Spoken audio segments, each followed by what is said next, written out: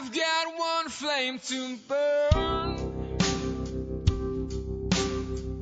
one race that I can say I ran. Good morning, everybody, and welcome to the 21047.com podcast. My name is Keith Cartwright, and I am the host of this show. I'm really glad to have you in listening today, wherever you are, whenever it is that you might be listening, because this is my one flame to burn. This is my attempt to run to dark with the light that I have found in this running journey that I'm on, through the stories of some friends I've been blessed to meet along the way of this journey. Many of those friends I've had a chance to run with along the way. So a lot of good along the way of this journey that I'm just hoping in one way or another to share with all of you. One of those friends I want to give a special shout out to today is my dear friend Christy Allen. Christy was one of the original partners with me through my Patreon site. Patreon's just an opportunity for listeners, fans, friends, family to partner financially with different creatives on projects that may be close to their heart as well. And for more information on Patreon, you can go to 21047.com, TWOTIM47.com. Click on the Support Me tab. But a special thanks today to Christy. Christy was one of the original sponsors at the sponsorship level on Patreon for this podcast. And special shout out to my friend today, Christy. I think Christy has a birthday coming up this week. It may be one of those special milestone birthdays, a milestone where she'll be joining me in an exclusive sort of birthday club. So an early happy birthday there, my sweet friend.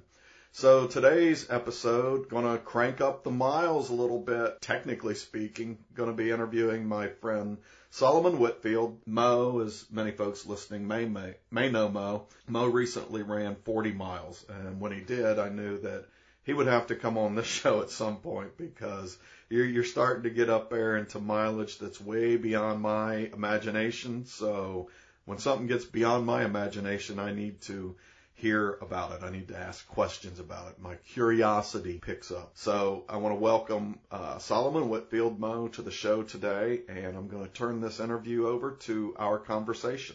All right, I want to welcome my good buddy Solomon Whitfield, better known to me and many others as Mo. So welcome to the show, Mo. Appreciate it. Thanks for having me. I actually feel kind of privileged. Well, we're not done yet, so don't get too privileged.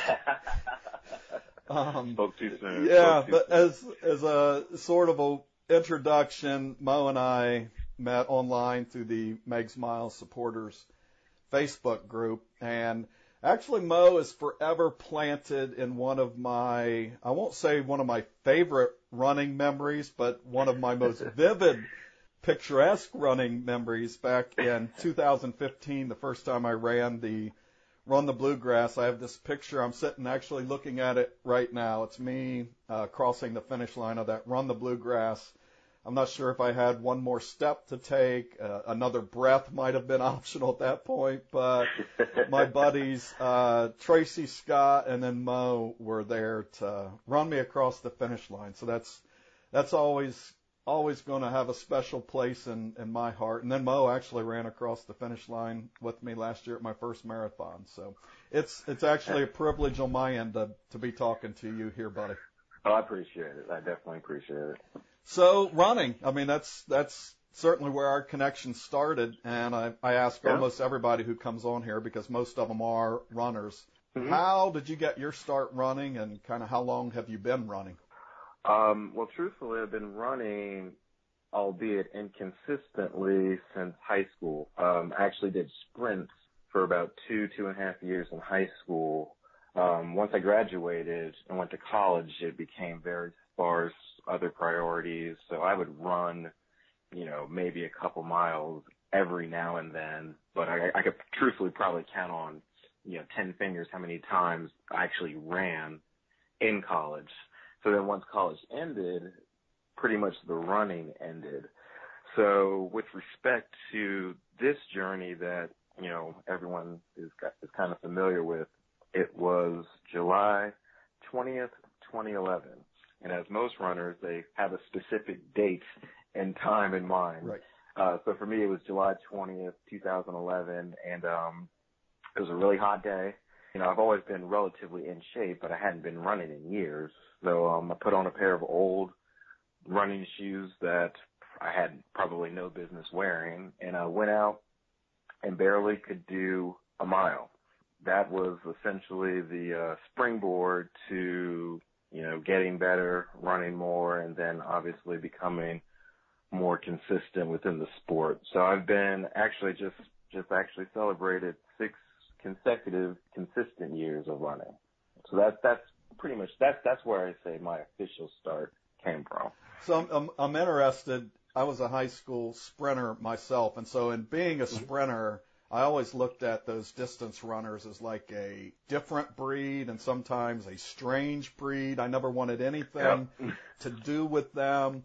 So I'm curious if you had any of those similar battles, because that really held me back from ever doing any distance running for a long time after high school. Yeah. Well, I'll tell you what, in high school, the sprinters kind of hung out and the distance runners hung out in a different circle. We kind of ran with different crowds, and, obviously we had different workouts, and, they would share some of their mileage and their insane workouts, and I can tell you, I wanted zero part of it. The idea of running more than, a mile, I had no interest in it whatsoever. And if you would have told me back then that I would be a distance runner now, I would have bet the farm that it would have never happened. Right. It was just not my thing. Like back then I was, I wanted to run, but I wanted it to be done. Right. No, so, I've always said I need to see the finish line. If I can't see the finish line, I'm not running that far. Exactly right. Exactly right. I'm with you there. And sometimes, even now, I still have that mentality because the finish line seems like it's never going to come. Well, so let's go there a little bit, because most of my relationship with you has been what I used to think was crazy mileage. So, like I said, we ran the half marathon together there, run the Bluegrass back in 2015, and then we've run some different things since then. And then back in November, like I said, I ran the Richmond Marathon, and you were there to run me in, and that was 26 miles. And to me, that was insane mileage. But you recently went out and ran 40 miles in one day in one effort. I'm curious how, and now it's even a bigger transition. You went from the sprinter who said, I can't see myself ever running those insane miles those guys do, to running that kind of mileage. And now I'm talking to a guy who just ran 40 miles. The thought process, how did you mentally and sort of decide that I want to start running those kind of miles? Well, I ran my first marathon, like official race marathon. I did the Shamrock in Virginia Beach. I believe it was 2012. And that was my first race. I no 5Ks, no half marathons. It was the full. That was my first. And, after that race, I, like many others, vowed that I would never do that distance ever again. But, once I recovered and kind of, was able to replay all of the training that went into it, I wanted more. But the thing about it is, and with running, it's kind of funny because you set goals and then you reach those goals. But my personality is always, I want more. And in conjunction with that, there's the appeal of the challenge, and there's also selfishly the appeal of doing things that not a lot of other people are willing or want to do. So, it's kind of my way of standing out and separating myself from everybody else. Not that I'm better than everybody else, but just wanting to do something different that not a lot of other people want to do. So that's kind of how I started to transition to, hey, you know what? Maybe I can run a little bit more. Maybe I can do, greater distances. And so that is the ongoing challenge with me each and every day, is to continue to see how far I can go. So I want to set this next question up a little bit with something I watched this weekend on TV, and it actually got me. I knew I was going to be interviewing you at some point. And so you actually came to my mind shortly after I'd watched this. So I was watching the British Open golf tournament this weekend, and Jordan Spieth is in the lead. He looks pretty comfortable, and then all of a sudden he hits this shot that it was like 6 fairways over. The camera's on him. He's climbing up on top of this mound that's just overcome with tall grass. The shot looks absolutely impossible. The announcers are talking. You can even hear the sort of air come out of the announcers' voices. They were feeling sorry for him. Nobody in their right mind would have thought he's coming out of that hole with any chance to win the tournament. And what he proceeds to do is, one, on that hole, he ends up hitting a great shot. He doesn't fall nearly as far out of the running as everybody thought he would. And then from there, he puts together 5 straight holes of just brilliant golf and wins the tournament. And what I said afterwards to myself, I posted on Facebook, is I was just awed by the mental strength he had. Everybody else in the world said he's dead. And in his mind, somehow, he kept this mental strength to plow ahead and not only succeed, but succeed in a big way. So I say all that because so recently you put it out there, my goal is to run 40 miles. And you went out and tackled that once, and it didn't work out. You didn't finish it. And so I'm wondering, because running brings in such a mental component, I'm wondering how, because then the next time you went out and that was your goal, you absolutely achieved it. So I'm wondering from a mental standpoint, when you're in the midst of what some could say was a failure, what some could say was an impossible task to go ahead and complete that sort of distance, mentally talk to me about how that first setback affected you, and then how did you overcome it? Well, I mean, when you set a goal and you feel like you have mentally, physically, spiritually prepared for it, you don't go into it thinking that you're going to fail. You go into it thinking that, you're going to accomplish this goal. And obviously the optimist in me thinks, well, everything is going to go smoothly. Well, as you know, with any run on any given day, any set of circumstances could happen to derail your perfect plan that never gets executed how you initially thought it was going to go. And truthfully, I don't make excuses for that day. The goal was 40. I ended up with 27, and truthfully, I couldn't take another step that day. I cramped up. I was getting dehydrated. I didn't have the energy, and I came up short, but I've progressed as a runner. Had this happened 3-4 years ago, I would have beat myself up over it. I would have, called it a complete failure. I would have called myself a complete failure. And then the negative chatter would have creeped in as to, do I really want to keep doing this? Can I really achieve this goal? Is this really something that I truly can accomplish? The difference between 3 years ago and now is that I understand that running is a process. And, some days are going to go great and some days aren't. But at the end of the day, it's how much effort did you display? Can you go to bed at night knowing that you gave it your complete 100% solid effort? And a lot of the posts that I've done recently all focus on effort. It's not about being the fastest. It's not about being the most fit. It's not about winning races. It's about giving your best effort. And if you give your best effort, then you can live with the results. And that's why I didn't deem the first 40-mile attempt on June 24th as a failure, because I knew that I had prepared for it. And I also knew that despite the circumstances as they were, I gave it my best shot.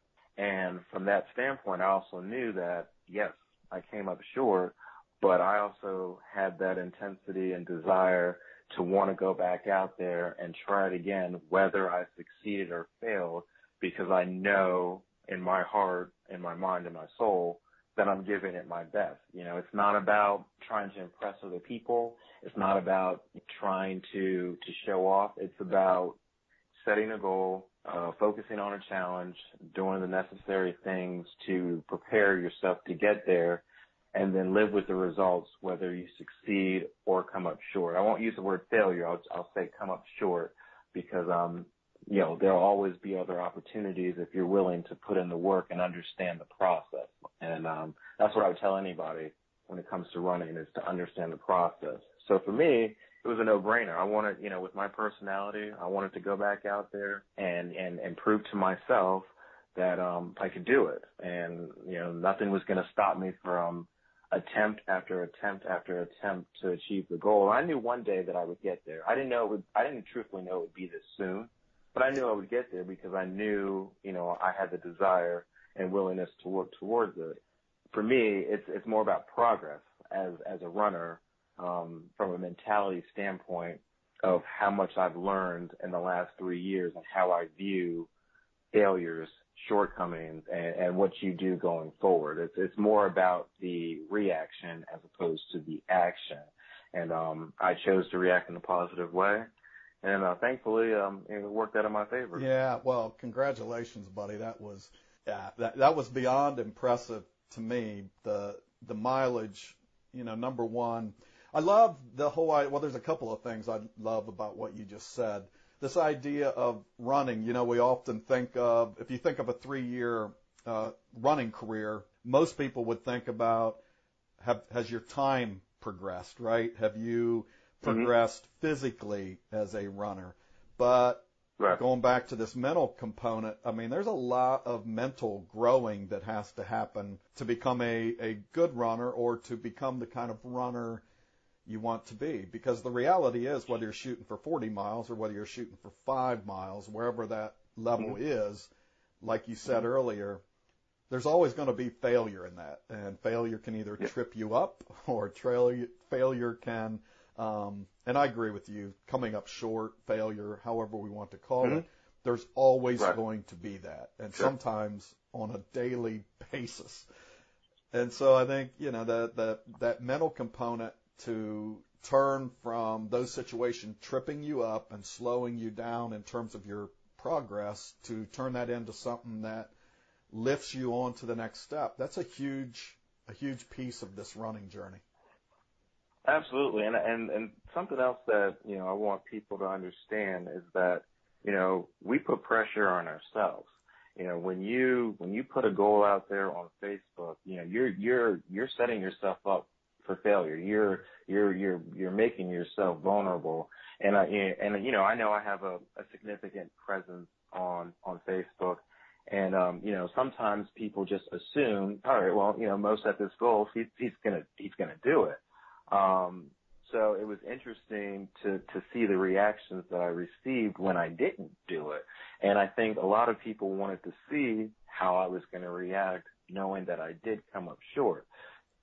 People have to understand that, we put the pressure on ourselves. It doesn't necessarily come from other people, but people will look at you and see how you react to, certain situations. Are you going to, quote unquote, run from it? Are you going to run towards it and try to overcome it?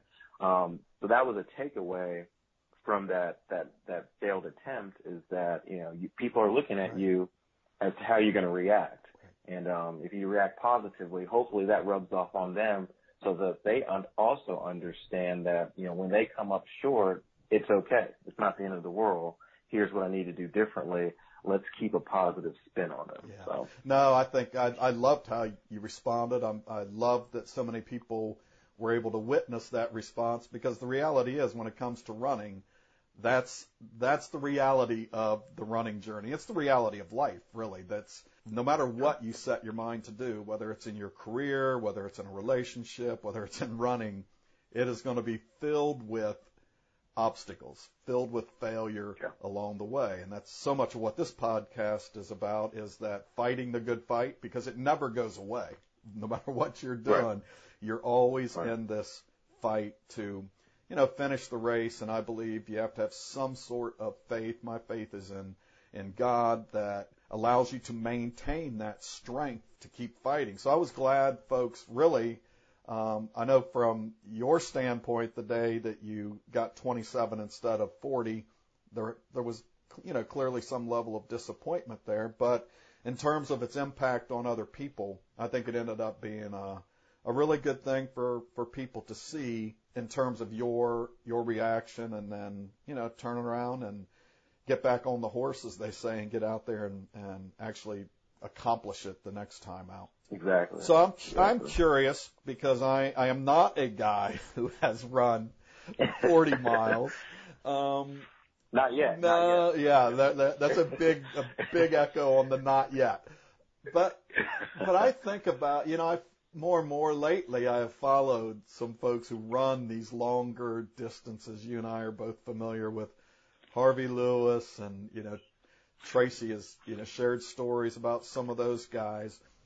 But, I get out there on a 5-mile run, the mental demons start messing with me, trying to tell me I can't finish this. And I just wonder what sort of mind games happen when you're out there for 9 and 10 hours and covering 40 miles. I mean it. There's some days when I'm like 2 miles into a 5-mile run, I'm thinking, oh my goodness, I got another 3 miles to go. I can't imagine thinking, oh my goodness, I'm 3 miles in, I got another 37 to go. So I'd love to hear you talk about a little bit. Are there any different sort of mental challenges that happen in a distance that far?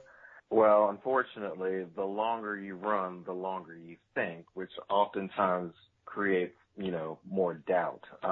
That's the hardest part is, when I'm out there running these longer distances, because I'm a thinker. I have a tendency to think. That's part of why I run, is because it's my time kind of to get away from it all, to just think about a various array of different topics. For me, a good run for me is when I'm actually not thinking about running. That's a good run, because I'm so focused on other things that the last thing I'm actually thinking about is what I'm actually doing out there. So there'll be times, that I take the 40-mile run, for instance. There'll be times where I'll zone out for hours on something other than running. And that helps me, because, when you're, like you said, when you're out there and you hit mile 3 and you're like, oh, geez, I got 37 more miles to go. Then, you allow the doubt to creep in. So over the years, I've trained my mind to focus on other things other than running. And the stronger that I get in that particular skill, the better off I am with regard to my distance running. Everybody has things that work for them, but I try to focus on, other aspects of my life, positive or negative, and just kind of get away from the idea of, okay, I'm out here running. Yeah, and that's helped me. So, with respect to the 40-miler, it took me 11 and a half hours. And obviously I wasn't, doing it for speed. I was doing it for distance. But, the longer I got out there, like I said, it was hard to focus, because I had never really been out there for that long period of time. So I would be lying if I said that, I didn't start to focus on the doubt or the heat or, gosh, I'm tired, or why am I doing this? All of those things came into play. Thankfully, over the years, I've trained myself to kind of get away from that and to separate myself from the doubt. And truthfully, I can't do it all the time, but I've gotten pretty good at it. And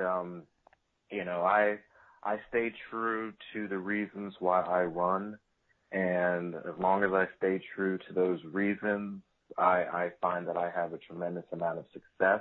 But it's a fine line between focusing on other aspects of my life versus running, and that's kind of the game that I play when I'm out there, and that's kind of how I gauge if it's going to truly be a successful run or not, is my ability to focus my mind elsewhere. Yeah, well, I'm absolutely awed by it. Like I said, it took me 7 hours to run the marathon I ran, and to be honest with you, a lot of my focus was on when am I going to get to eat dinner. You're out there. When you're out there that long, you're starting to skip meals, Absolutely. And I think you know me well enough to know I'm a big fan of meals. So like 11 hours out there, I'm starting to miss a couple of them. So, one of the, and I'm with you, when I get out there, I try to do the same thing, focus on other areas of my life. one of those areas I find myself thinking an awful lot about is my role as a dad. I think about my kids, some of the things they're doing, some of the things I, hope I'm doing in their lives. I'm curious from the dad angle of things, because you're a dad of two young kids that are pretty close the same age as my kids. How does running influence your role as a dad? That's a tough question to answer. And the reason I say that is because, when people ask me about running, the first thing that I tell them is that running saved my life. I won't go as far as to say that I wouldn't physically be here on this planet, but I will say that I wouldn't be the person that I am today without running. I'll divulge a little bit of information. I suffer from depression. Not a lot of people know that, but I do. And, as you know, it's not something that's easily treatable, whether it's medication, counseling, or what have you. It varies from person to person. But what I will say is that running has helped stabilize my mood, and in a positive way. So when you make that connection to being a father, it's allowed me to be more patient. It's given me more energy to interact with my kids. Not to mention, it allows my kids to see their dad be passionate about something, and to also understand that, my dad's running. He's not the fastest. He's not winning races. But that guy, he's given all he's got, and he's making an effort, and, maybe I can become passionate about something, and, I don't necessarily have to be the best, but if I love what I'm doing and I'm passionate about it and I'm working my tail off, that's all that I can ask for. So, from a mental standpoint, it helps me to just focus on my kids more, and I can be more patient, and I can be more engaging, and like I said also, my mood is much more stable, and so they see me as a much more stable figure. I'm not to say that, we don't have our ups and downs with respect to our kids. You go through it, I go through it, any parent goes through it. But I have learned to, instead of having those super highs and those super lows, to kind of keep more of an even level playing field when it comes to raising my kids. And I attribute that 100% to running, because I liken running to parenting in the fact that it's not a sprint, it's a marathon. You got that right. And it's a daily grind. Each and every day you're going to have bumps along the way. You're going to have those days where you think you can run forever. You can have those days where you think your kids can do no wrong. And then, you have the days where the bottom falls out. I think for me, it's helped me to better deal with situations than I would have had I not become, a runner. So, it's definitely played a part in my parenting style. It's allowed me to be more consistent. As I have become more consistent as a runner, I've become more consistent as a parent. And full disclosure, I have lived a very inconsistent life. It has been extremely difficult for me to be consistent with anything, personal relationships, careers, what have you.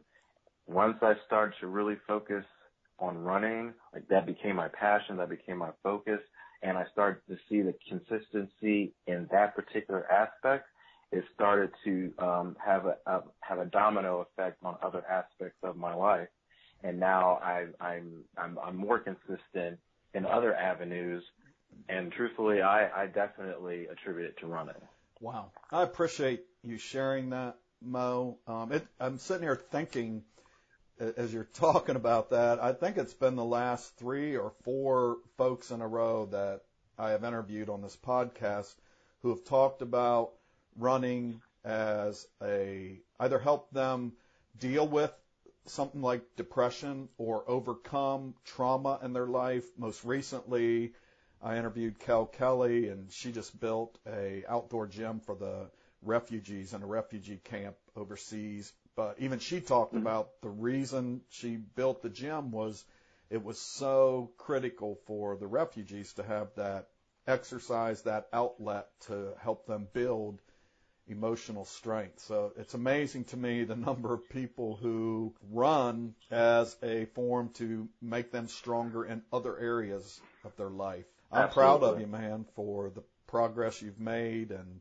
your willingness to share that with us, because I think there's a lot of people out there who can relate to that. You know, my work life deals a lot with mental health promotion, and one of the biggest struggles, which you know, is just this stigma around depression. You know, not enough people feel free to talk about it, and then therefore they don't get the help, and we don't, as a society, offer enough help. So I'm just grateful you shared that. Oh, no worries. It's you know, the part of the reason that I wanted to do the podcast with you is you know, people have their perceptions.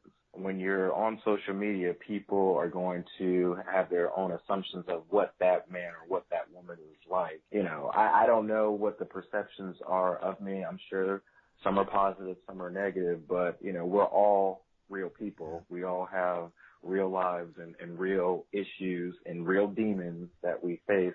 And I just want people to know that I'm no different. You know, I try to promote the positive, the upbeat, the inspirational things on Facebook, because I don't like to focus on the negative, but I also want people to know that, you know, I'm no different than them. You know, I deal with a lot of ups and downs in my life on a daily basis as well.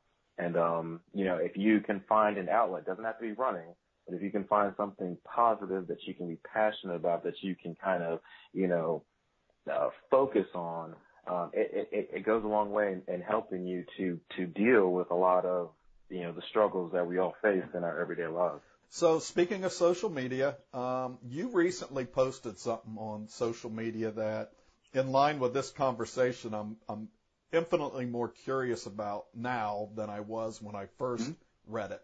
So you posted this quote. It said, "Set a goal so big you can't achieve it until you grow into the person who can." Now, given that you've just run 40 miles, I am curious if Mo has a goal that is out there and is so big that's going to take you some time to grow into the person who's going to achieve it. I do. Now, you know, I'm a process-oriented guy, so I set one goal, you know, I get to that level, and then, you know, I set the next goal.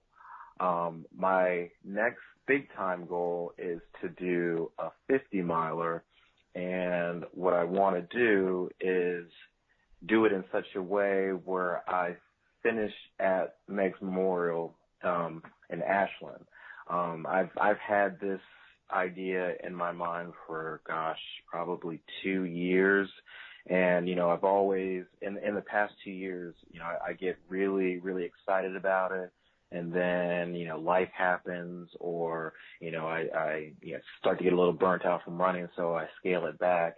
And, you know, this is the first time this year that I've really, like, dialed in and stayed focused on my goals. You know, that's the next one in line, and hopefully that'll probably take place sometime late fall, early winter. But yeah, it's to do 50 miles, whether it's, you know, starting from the Memorial and going 25 out and coming 25 back. But for me, it's important to end at the Memorial because it's just synonymous with everything that the group is about, everything that I'm about, you know, the struggles, the ups and downs, the support that we all receive, the strength that we, you know, garner from Meg's memory, from, you know, her family, from all of us that are part of this group. It's kind of a metaphor, so to speak, of what we are a part of and what we all deal with in our daily lives. So that's the next immediate goal. But ultimately, I would like to run for 24 hours, right? Whether that's a 24-hour race, whether it's a 100-mile race, something along those lines. But that's like the big goal. Yeah. But obviously, I'm slowly but surely working my way up. I've got certain distances in mind that I want to get to. 34 originally was my longest run ever, and it took me a while to kind of get to that point. And then obviously once I did 34, I had 40 in mind. Finally got there. So now, now the time, effort, training, tears, swear words, whatever you want, it's all going to be to focus on that 50 miler. But I haven't set a official date and time for that one yet. Oh man, I'm gonna be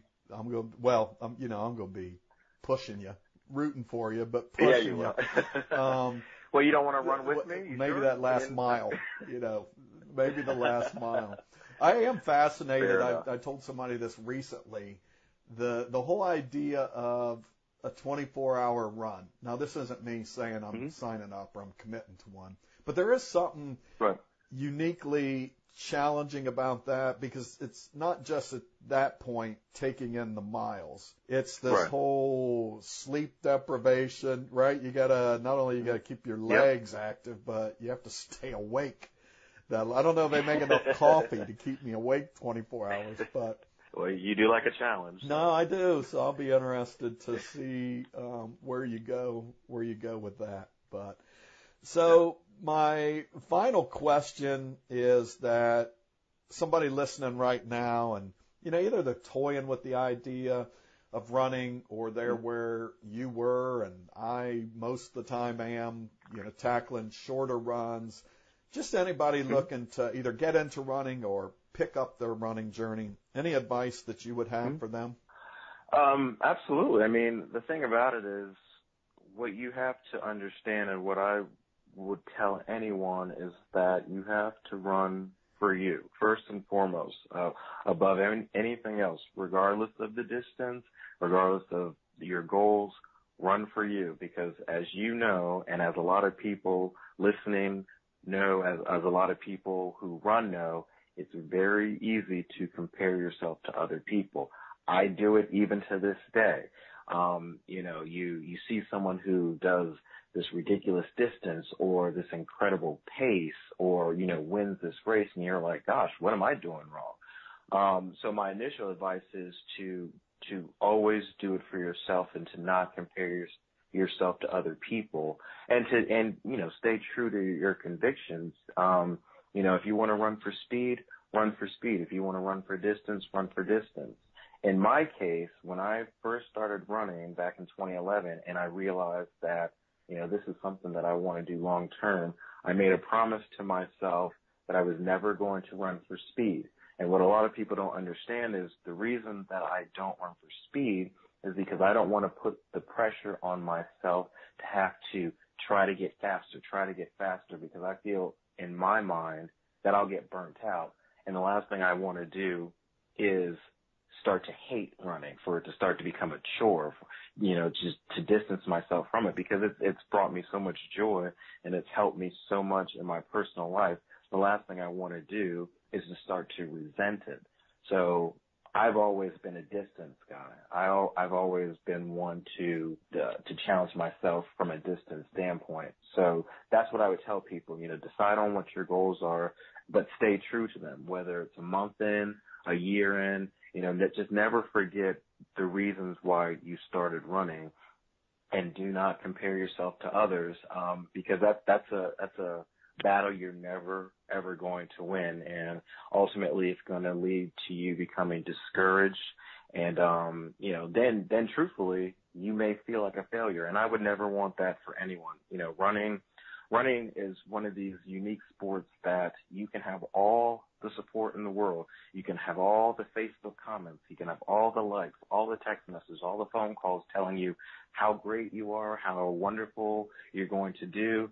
But at the end of the day, who has to run the miles? You do. Nobody can run those miles for you. So that's part of my appeal. So that's what I would tell people.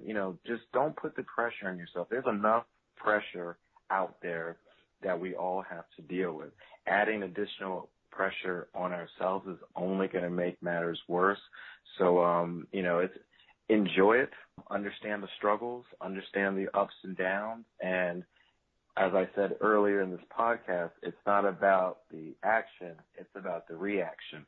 And if you can understand that, and be willing to work and progress and put in the work, you're going to have success regardless of what level you are, regardless of what goals that you may have. But it starts with you, but it also ends with you. That's the best advice that I can give anyone who's toying around with it. Ironically enough, my friend Lynn shared a post that I had done 3 years ago about essentially what a runner looks like, and I had a picture of a mirror because I was out doing a run, and, you know, I saw people running all shapes and sizes, and it's true. It doesn't matter what you look like, doesn't matter how big or small you are. Look in a mirror, and that's what a runner looks like. And as long as you keep that in mind, as long as you have that sort of confidence and understanding in yourself, you'll be successful. So that's my advice. That's good. That's great advice. I've actually lately been focusing a little bit more on running with a pace that keeps me in a certain heart rate zone and the aerobic zone, which has required me to run slower than I used to run and that I'm used to running. And I'm not fast by any means, but by comparison, I'm running slower than I was used to. And when I first started this, and this came as I just read a lot of articles that said this is really the healthiest way to train to run long distances. And so when when you're running, keeping yourself, your heart rate at 140 beats per minute instead of up there mid 150s where I was, and you're running slower, at first it was just miserable. I was just beating myself up the whole time. I was like, this doesn't make any sense. But what I have found lately, number one, my pace in that zone has picked up. But I'm enjoying running maybe as much as I ever have. And, I've come to conclude, I'm never winning an Olympic medal. I'm never even winning a race probably. And so really what am I doing this for if it's not for this? What do I get out of it? What is this enjoyment that comes to me? And so it's sort of been revolutionary for me following this sort of training, and it's definitely in line with what you've just said, so I appreciate it. Oh, no worries. Like I said, anybody can do it. You just have to believe that you can do it, and never let anybody tell you that you can't. Absolutely. Buddy, I am just so grateful for your time today. This has been enjoyable, fascinating. I knew it would be, so I appreciate it. Well, there you go. You have now talked to a 40-miler. I hope you all are entertaining plans now of increasing your distance from whatever it is to that big 40-mile goal or something that is reasonable to you. I love what Mo talked about. This is really all about you, your goals, running for yourself. So maybe, today you're 2 miles and you're just waiting and looking and pointing to get to 2.5 miles. And that's really what the journey is all about. I appreciate so much about what Mo talked about today in terms of the running process, the running journey versus running accomplishments, because in the end, accomplishments, as we look at them, they often do become these points of comparison, and more often than not, when we're looking at other accomplishments, they tend to make us feel less worthy, less of a runner than we otherwise would if we would just focus on what our own running journey is, what are our own running goals. So hopefully Mo's conversation today has had you think a little bit about that. What does running mean to you? What are you in it for? Thank you, Mo. I want to tell you, just give you a little teaser. If you've enjoyed listening to the additional miles, so to speak, today, come back to the next episode. I've interviewed Harvey Lewis this week. Harvey is a big ultra runner. He's run some extremely challenging, some extremely long, multi-day races, and my conversation with Harvey was fascinating, kind of just in line with Mo here. What makes the mind tick that takes you to this next level of running, this next distance? So come back next time and listen in to my conversation with Harvey Lewis. Until then, I hope you all have a great week. Get out there and run your miles, cheer somebody else on who's running their miles, but just give it your all. Like Mo said, this is your journey. Make it a good one. Thanks for making me and this conversation part of that journey today, and I just hope you all have a good week, have a good day. And I can't stop